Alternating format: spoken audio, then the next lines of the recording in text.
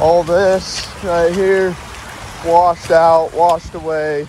These videos shared on Facebook this Monday by Carson Hardman, the resident of this home here on the corner of Redwood Road and Mountain View Corridor.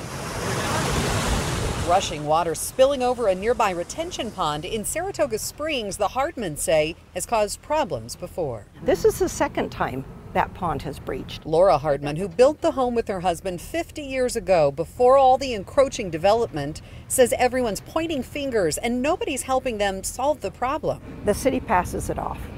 So somewhere there's a breakdown. Saratoga Springs responded to Sunday's flooding, but told me today that pond causing the problems here for the Hardmans is private property. But Laura believes they need to take some responsibility. It's just clay.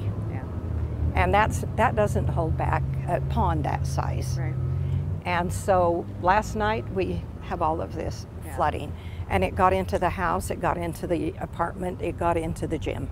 Everyone's just pushing the whole entire situation off onto someone else. Carson runs a gym that serves about 100 people in the community right next to their home where he lives with his wife and son here on Lehi's west side. It's property that's been in his family 5 generations, but in recent days living here became much harder after their running water turned brown.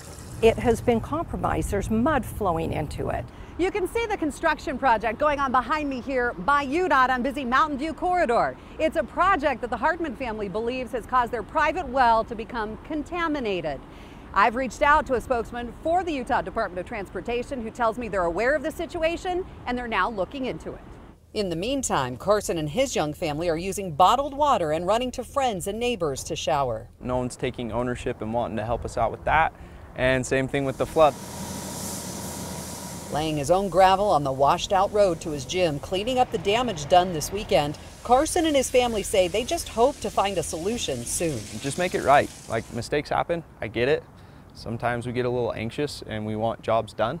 Totally understand that too. Just make it right. We now have what I call chocolate milk coming out of our faucets. All right, so you're hoping to try to get that fixed. ASAP, that would be great. Reporting in Lehi, Amy Nay, Fox 13 News, Utah.